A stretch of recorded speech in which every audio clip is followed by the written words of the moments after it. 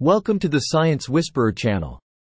Blue biotechnology is the study of the ocean's potential for medical and industrial applications. It involves the research and development of marine organisms such as algae, bacteria, and fungi.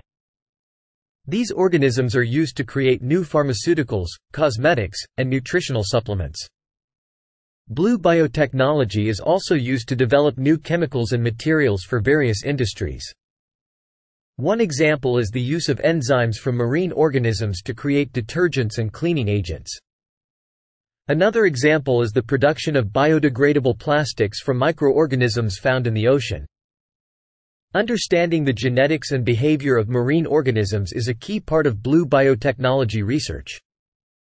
Researchers explore the diversity of marine life to identify potential benefits and applications. Blue biotechnology has the potential to positively impact industries such as agriculture and aquaculture.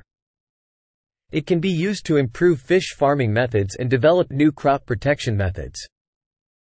Marine-based technologies could also contribute to the development of renewable energy sources.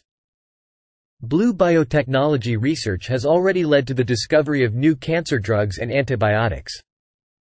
It is an important field for promoting sustainable economic development while preserving marine ecosystems. Thanks for viewing this video and don't forget to subscribe.